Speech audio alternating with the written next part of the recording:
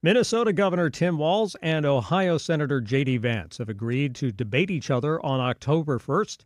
That sets up a matchup of potential vice presidents just as early voting in some states gets underway for the general election.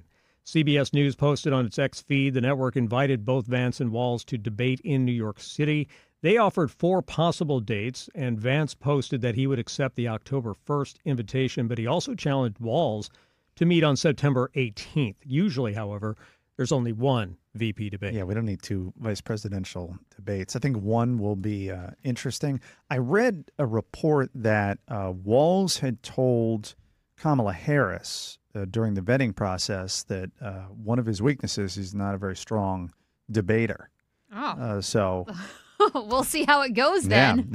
Could be interesting, but I think 1 is plenty. And then it also sounded like Trump had challenged Kamala Harris to 3.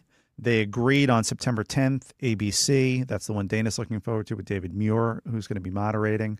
I'm sure you. Oh, that explains it. Yeah, you're going to be focused on the substance of that debate. So they're definitely going to do that one, and then the Harris campaign has said they'll after that one they'll talk about maybe 1 more. So I think 2 for the presidential race, and then 1 for the vice president. Well, obviously, forget about the one with Trump and Biden that set all this up. Let me tell you what. I mean, I feel like historic. that was the most consequential debate of the election, though. Yeah, I mean, when have we seen a debate that consequential? Probably not since Nixon and Kennedy? Probably. I mean, there have been moments in past debates, but nothing quite like that. I mean, nothing that made the person drop out a week later.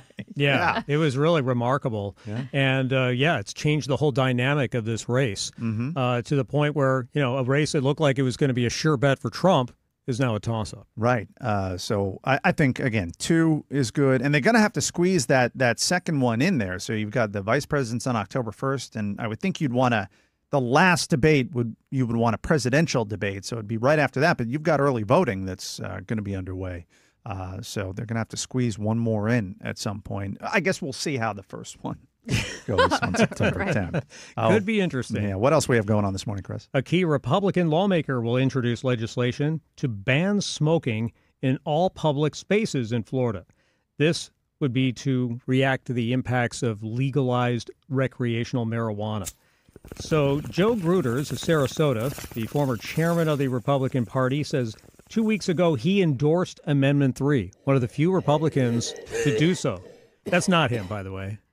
And he said that if it becomes legal for adults 21 and older with the 60% or more approval, this would solve the problem that Governor DeSantis has been going around the state complaining about, that the whole state's going to smell like pot. Yeah, DeSantis was saying like a bad thing. You'd be in Disney, and people just be smoking doing bong hits while they're sitting there in the middle of the Magic Kingdom. Right, with Mickey Mouse. We're like, hey, you want a hit? Here. Grab this joint. It could make waiting in line a lot more chill, That's a good way to get kicked out of Disney and throw away your $200 multi-park pass. The thing is, with smoking in general, I mean, do you even see it anymore? No. How often do you actually see people smoking cigarettes? No, they're shunned. Let alone joints. Yeah, I really, really don't see people smoking a lot. In the old building that we were in, there was like 2 or 3 employees who would smoke, and they would have to go out in the back, like in this little area where nobody could see them. Yeah. You know where it was? Right next to the newsroom. Yeah, and the people, the friends that I have that smoke now, like they're ashamed of it. Like they just kind of sneak off. Like if we're in a restaurant or whatever, they don't want anybody to know where they went. They're very like self-conscious about it. Yeah, popping Tic Tacs. Right. I never got the sense that I didn't agree with DeSantis on that. And look, if they want to pass this law, that's fine. But I didn't agree that there was all of a sudden you were going to have people smoking. I guess in some places, like in D.C. and in Colorado, there have been some instances where it's been a little too much. It is a more pungent smell.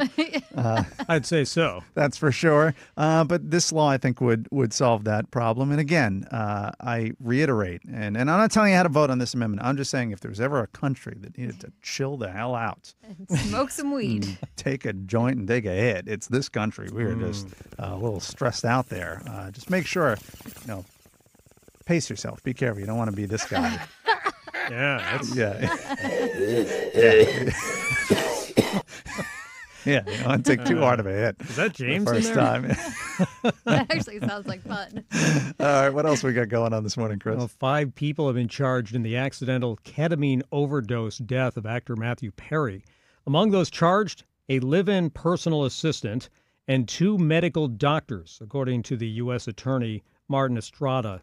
He said that these defendants took advantage of Perry's addiction issues to enrich themselves. They knew what they were doing was wrong, and they put Perry at great danger by essentially helping him with his drug use and then profiting off it. Yeah, the callousness. Dana, you mentioned those text messages earlier. Yeah, so there was a text message between 2 doctors. He went to the doctors because he had depression, anxiety. He was looking for help, and they prescribed ketamine to him, but they way overprescribed it. And in one message between these 2 doctors, one of them said, "I wonder how much this moron will pay."